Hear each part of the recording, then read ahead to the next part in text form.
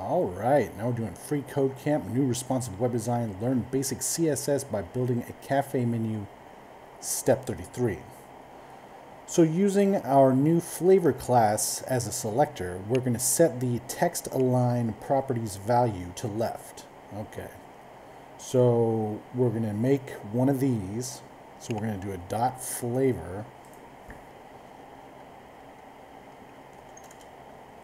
Dot flavor. All right, and then we'll do some curly braces, and inside here we're going to do text align left. So text align left. Let's see what happens. Does it do it? It did it for French vanilla. Let's test it.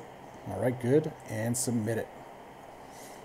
All right, and now we're on step 34, and we'll see you next time.